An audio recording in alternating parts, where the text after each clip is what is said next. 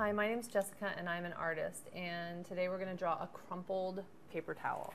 So I'm actually going to use a real paper towel as reference, as you should. So you crumple up your paper towel, set it down, and basically you're going to see that the paper towel has different shading and different crumples in it, which make it a crumpled paper towel. Mine, as you can see, is kind of crumpled like this, so this is what I'm going to be drawing. So we're going to start with the bottom. It's going to come up, come to a point at the top, and come back down. So we're just going to do the basic shape at first. There's one side of it here.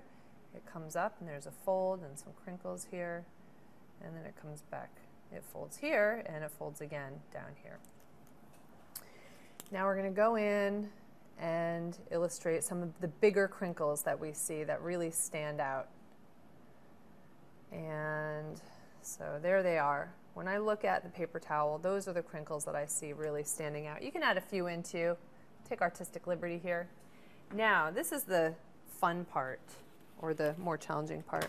We're going to go in with another color of marker, preferably gray or black or what have you, and we're going to draw the lowlights.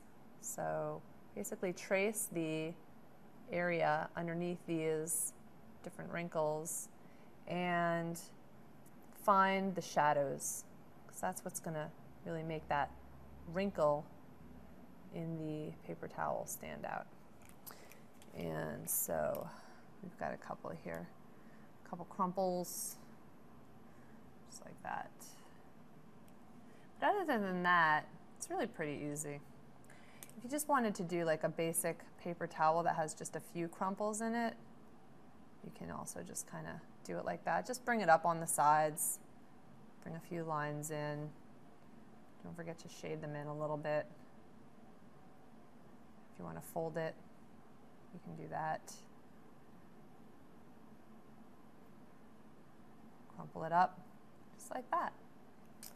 And that is how you draw a crumpled paper towel.